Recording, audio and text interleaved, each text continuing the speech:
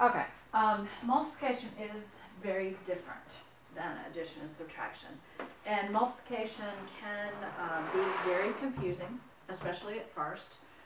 It is a pattern, okay? Now the pattern is not like the normal pattern, okay? Because we're like, well, these don't even match up.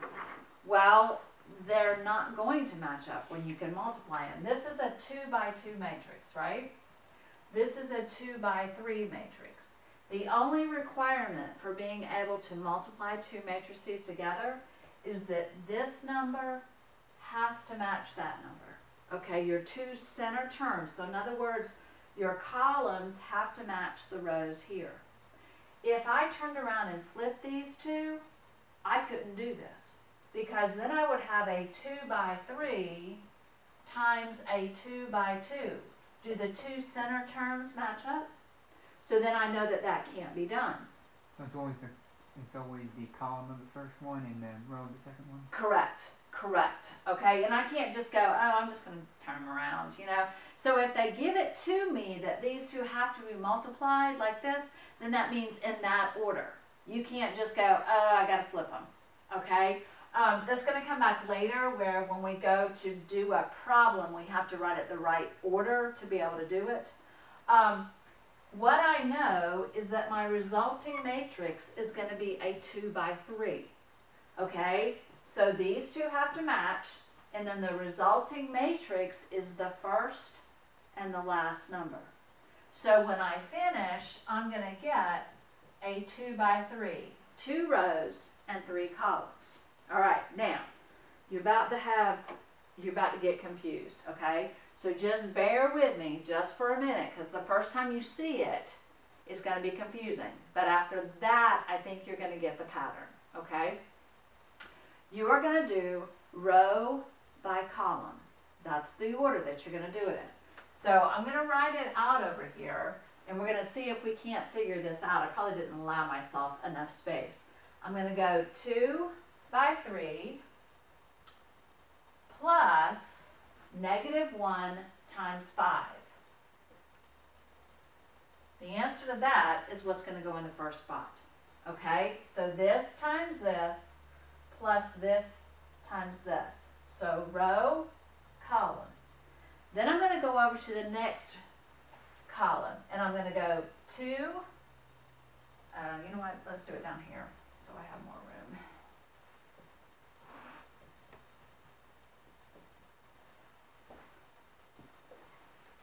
All right, so next one, I've got 2 times -9 plus -1 times 7. Now normally, you probably wouldn't write it all out, because you would just go, oh, 2 times 3 is 6, -1 times 5, so I'm going to have a 6 plus a -5. Okay, that's probably what you would write. So well, the next one we'll do like that. I'm trying to show you in detail what I'm doing. Then I do this row in this column. So I have 2 times 2 plus -1 times -6. Okay? Then I go to the next row, and I do the exact same thing with the next row. I do this row and this column. So 3 times 3 and plus 4 times 5.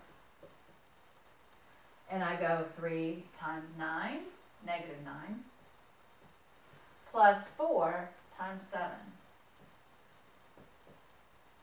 Then I go this row and this column, 3 times 6, or 3 times 2, sorry, plus 4 times -6.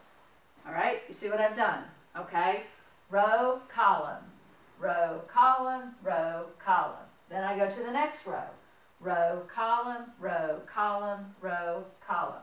So, that being the case, since I ran out of room here, we're going to come over here and give my answer.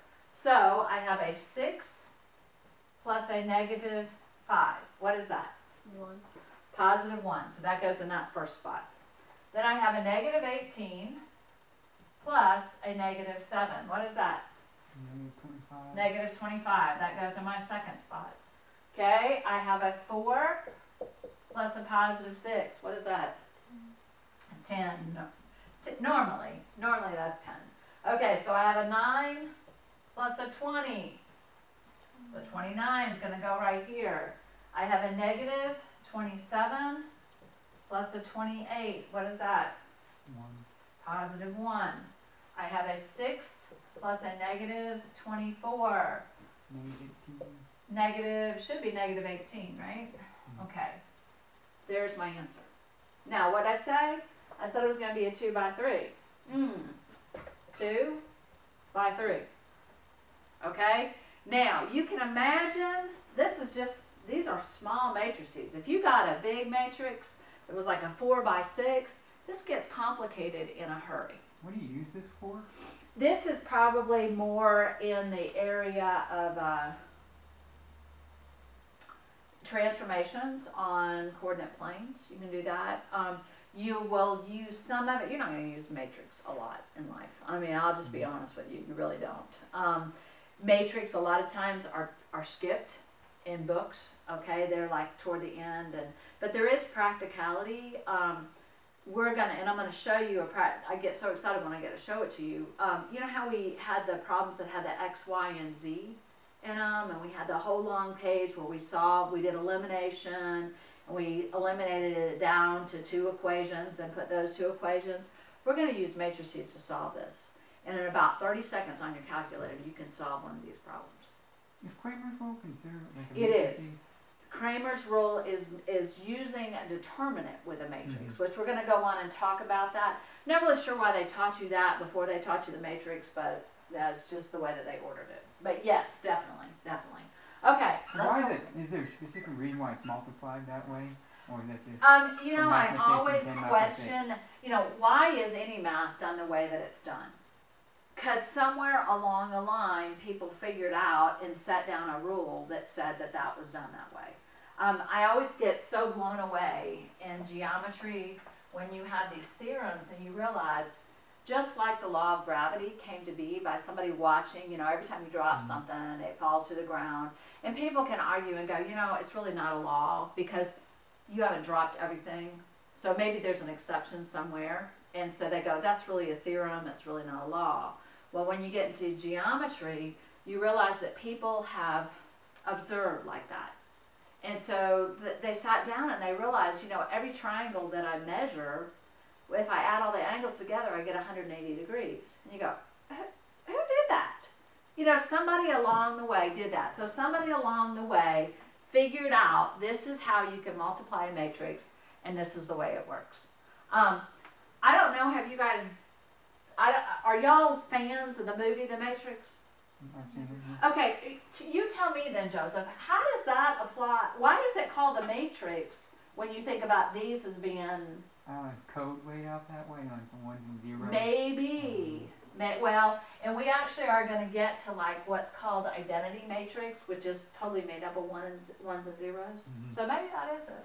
I don't know. Like I said, I'm not a big fan. My husband is. All inside the computer. Right. Okay. And that would make sense. So, all right. We're going to do another one of these. You ready to try one, or we need to do another one? Okay, you're not going to use your calculator to multiply them. You're going to do it by hand, okay? Because like I said, you might hit a calculus class one day, or advanced math. Advanced math, you might have this in it as well. And they might say you can't use a calculator. So you have to know how to do this by hand. Let's give it a shot, okay? And we'll do kind of a small one again.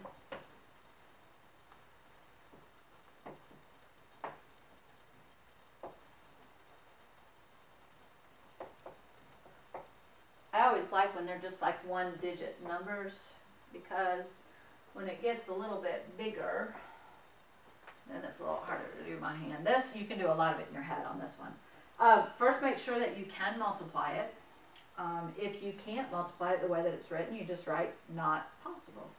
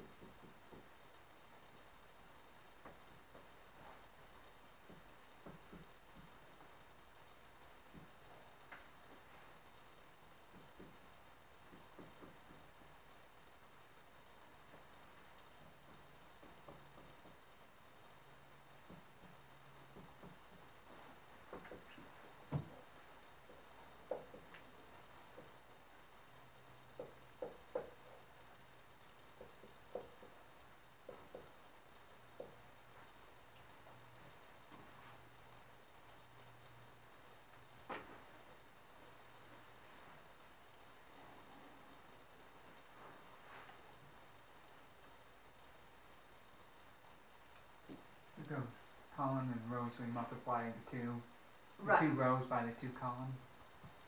Well, no, because every row goes by every column.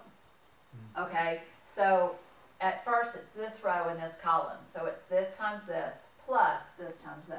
Okay. Then you're going to go and you're going to hit the next column and you're going to do the same thing. So every single cell that you have, you're going to have 2 multiplication problems and 1 addition problem. Okay, now typically, Joseph, the way that I do it is in my head, I do the multiplication. So I go 3 times 5, oh, that's 15. And then I'll write plus 2 times 5, that's 10.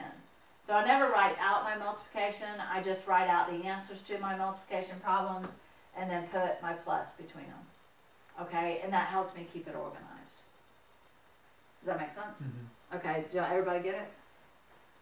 Okay. Yes, no, Joseph? Not sure yet? No, I mean. Okay, go ahead and finish it. Okay, don't look at this part down here. Okay, don't look at my answer. You try and finish it up.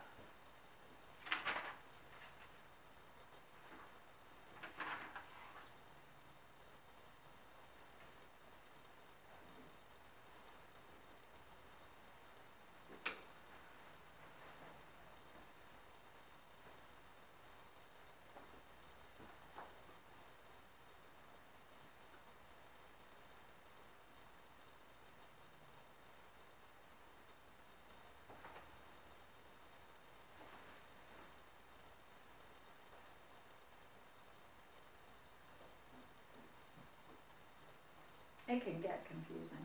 It really can. I'm going to give you one that looks like it would be easy, but for some reason, the way that it's laid out, it's harder than what these are. And I don't know. It's just confusing.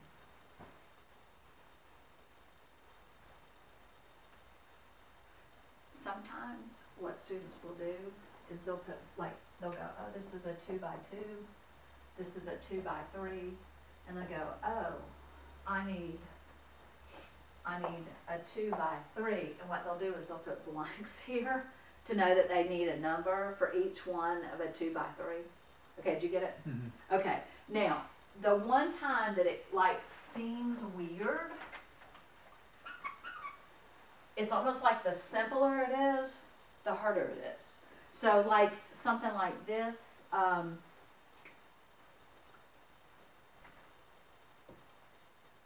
let's say we have a 2 by 3.